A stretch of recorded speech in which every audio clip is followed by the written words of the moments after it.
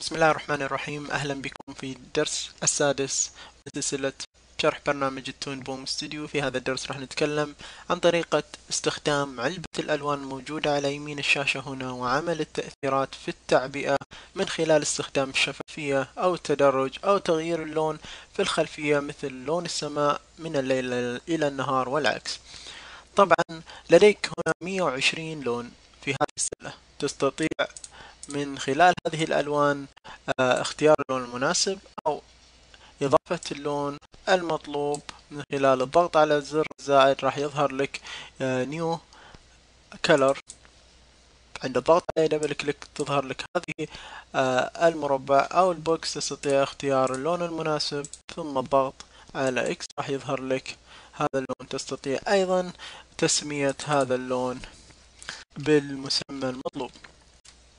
أيضا من خلال هذه الخصائص تستطيع اختيار كليك يمين ثم الذهاب إلى كلر وجلب صورة أو تكتشر موجود لديك في الجهاز ووضعه في مكان هذا اللون.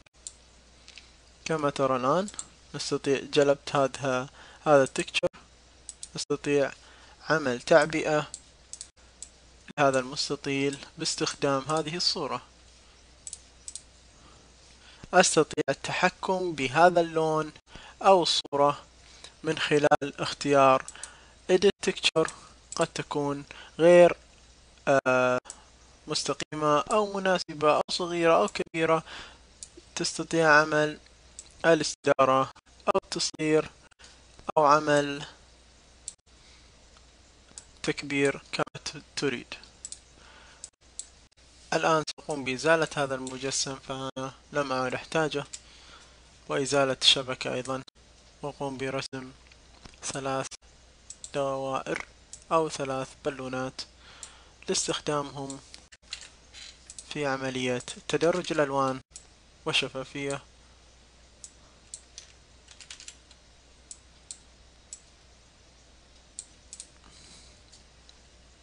سأقوم بعمل مربع سماوي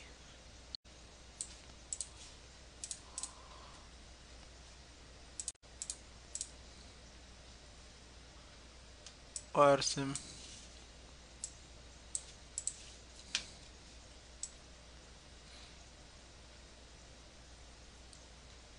مجسم الغيوم. الآن سأقوم بتلوين هذه البالونات والسحابة من خلال استخدام عملية الشفافية والتدرج.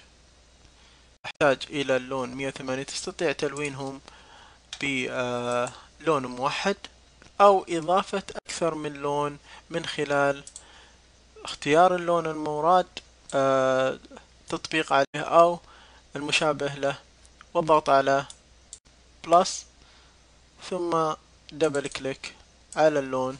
الآن نستطيع التحكم بنفس اللون. سأقوم بإضافة اللونين على تأثير للون أو لمعة من خلال الخيار. هنا عندي خيارين: solid وجرادينت.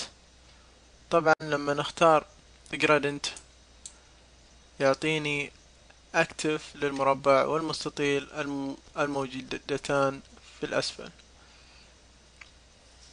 أستطيع اختيار لون آخر من خلال اختيار الضغط على هذا المربع الكبير، وكما ترى الآن ظهر لي أكثر من لون بشكل متدرج.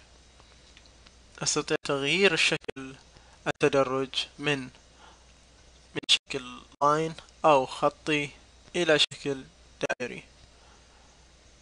أيضا أستطيع إضافة لون ثالث من خلال الضغط فقط على المستطيل ويظهر لي اللون الثالث كما ترى. أستطيع إزالته بالسحب للخلف ويزال. الآن أحتاج هذا اللون كلوز. أقوم بإضافته كما ترى الآن. خليني أشيل الحدود لا أحتاجها. أصبح شكل البالونة أكثر واقعية. أستطيع أيضا اختيار نفس اللون أو نفس الشكل، فقط تغيير اللون ثم اختيار اللون المراد الآخر من اللوحة، وليكن اللون الأصفر. الآن نستطيع ملئه كما ترى.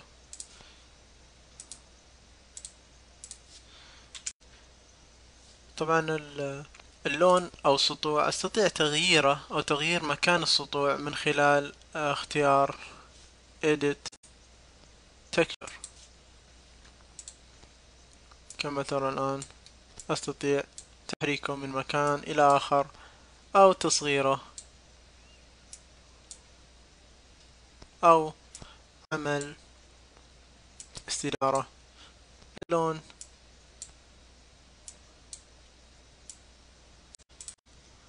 بشكل مناسب.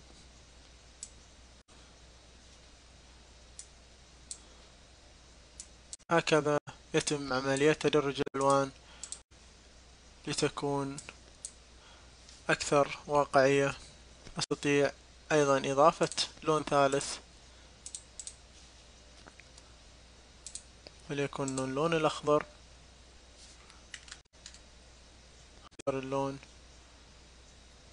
اختيار اللون الأخضر ثم عملية تعبئة ثم Edit Texture. بذلك أصبح لدي شكل مقبول للبالونات.